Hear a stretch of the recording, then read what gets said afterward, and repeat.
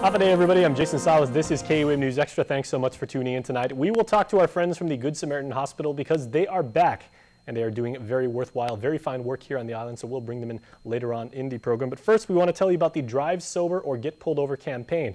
It's something that DPW and GPD do in collaboration because this time of year, you know, everybody is on the streets. They're going to office parties, they're visiting family, they're out shopping, and so there's a lot of people out there, and there are a lot of parties. Some people out there, we're not saying everybody, but some people behaving in an irresponsible way. So GPD and DPW, our friends there, want to make sure that you are safe, and they are enforcing it.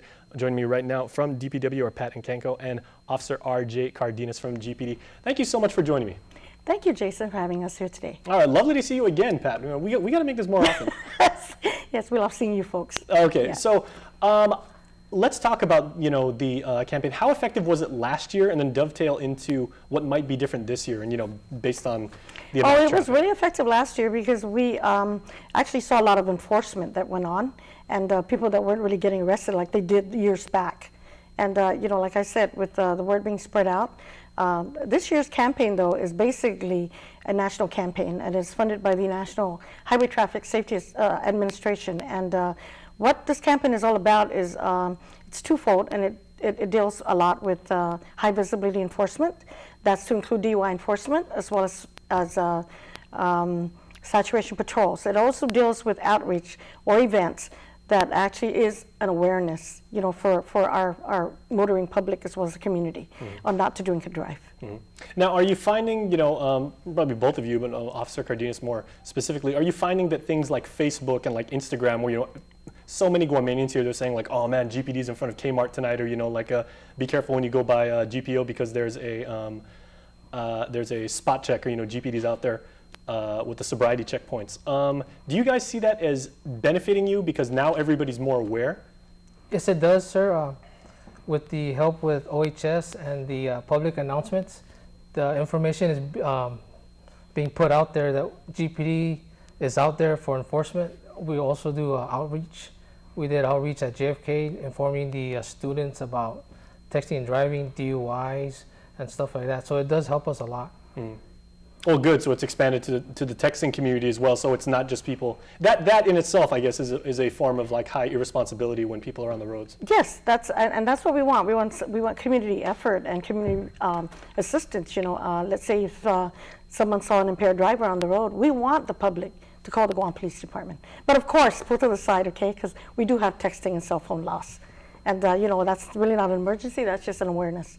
And that's something to have the authorities know that there's an impaired driver rather than, you know, having him lose his life or lose someone else's life. Right.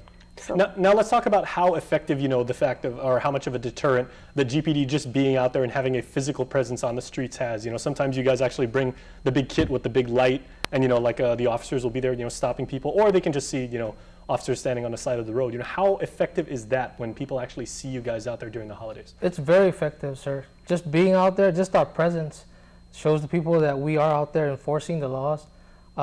With our DUI checkpoints, our speed traps. As a matter of fact, there's one's happening today, all day today with a holiday, Kamalan. So we're out there enforcing it.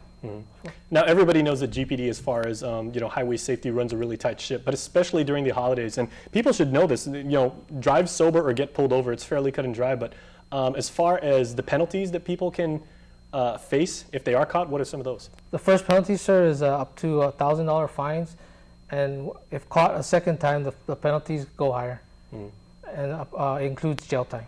Yeah, so you guys aren't messing around. No, sir. And it's all about, you know, because everybody, once again, is out on the road. Some people, you know, even with small children, families are out there, you know, they may be shopping till real late at night. And just to mention or to elaborate with what Officer Cardenas had mentioned about the fines and penalties, in 2010, GPD also enforced and developed the book and confine policy, where you will be spending, if you're arrested for DUI, you will be spending 1 day, at least 24 hours in jail. And then you have 48 hours to appear before a judge. Now, if you go in on a weekend, then for sure you're going to be spending more than 24 hours. I was just going to ask about that because if you happen to be brought in on a Friday or on a day that the next day is a holiday, then what happens then? You wait till Tuesday. Right.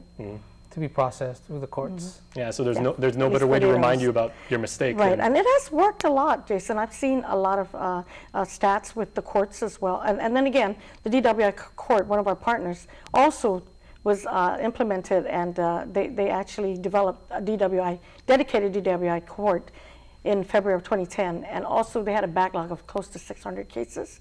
When that DWI court went into effect, the caseload had dropped. So, that was an effective stride from the part of the Judiciary of Guam. All right, well, sit tight because we're going to talk some more about drive sober or get pulled over right when KUM News Extra continues, so please stay with us.